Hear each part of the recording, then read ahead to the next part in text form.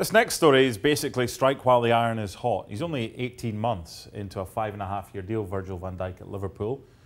But why not try and get more money out of the club, try and get an extension to the contract, and everybody's happy? Absolutely, and you summed it up in your opening statement. You strike while the iron's hot. And I think this is just Van Dijk's representatives doing as any good representative should. You've got PFA Player of the Year. You come as close as you have for quite some time in winning a Premier League title. You're newly crowned European champions. I don't think anybody questioned that Van Dijk was the best player on the park in that final. Given how good and how important he has been to Liverpool, you're right. Go and knock on the door. Who knows what the next 12 months may have in store. Now is the time to at least start those conversations and say to the board that, yeah, listen, we're interested. We want to hear what you have to say. Yeah, certainly ask the question. How important is it from a goalkeeper's perspective to have someone that good in front of you? Listen, it's important for everybody on the field. The value that Van Dijk brings can't be defined simply by position, as in Alisson or anybody else around him. I think when you have somebody who is that good, plays with that confidence, everybody else feeds off of it and can build on it. And players know that. Again, representatives also know that. His value goes way beyond what he does individually.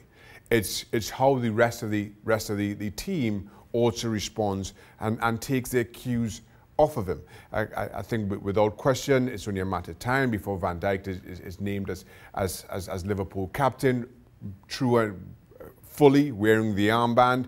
And again, I think that takes his own value to the club all the higher.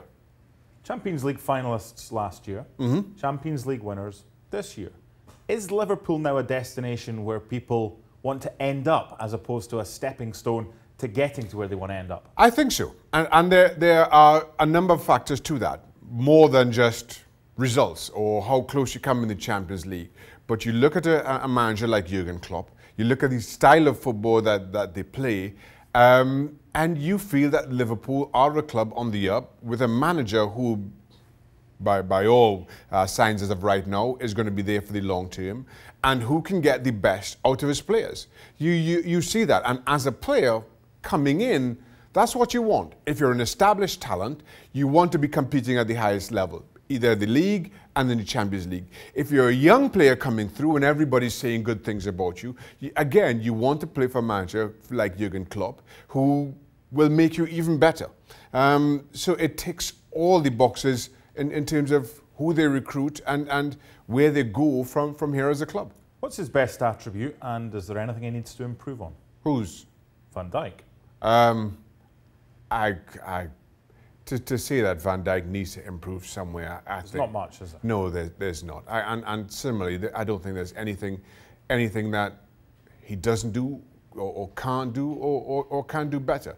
Or that being said, now, kind of back to the original discussion, if I'm his agent, as much as I'm having discussions with Liverpool right now, and I know those will drag on, you expect, just kind of give him the time left on his contract, it's going to be at least another year before they really seriously consider putting pen to paper.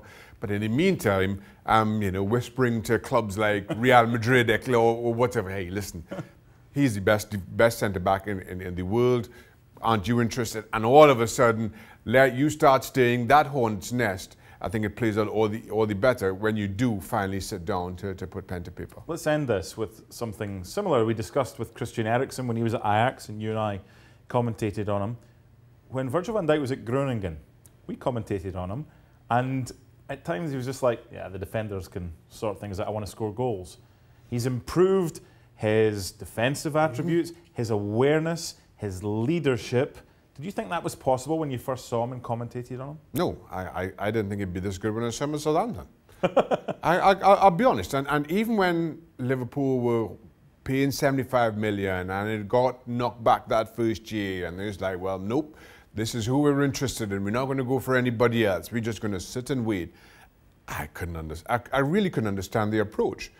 Now all of a sudden you see Van Dijk for the last year, well, 18 months, and you think that 75 million and that year that they waited was an absolute bargain and every bit worth the wait. So again, as far as Van Dijk goes, I got it wrong twice. I got sent a photo on Twitter the other day.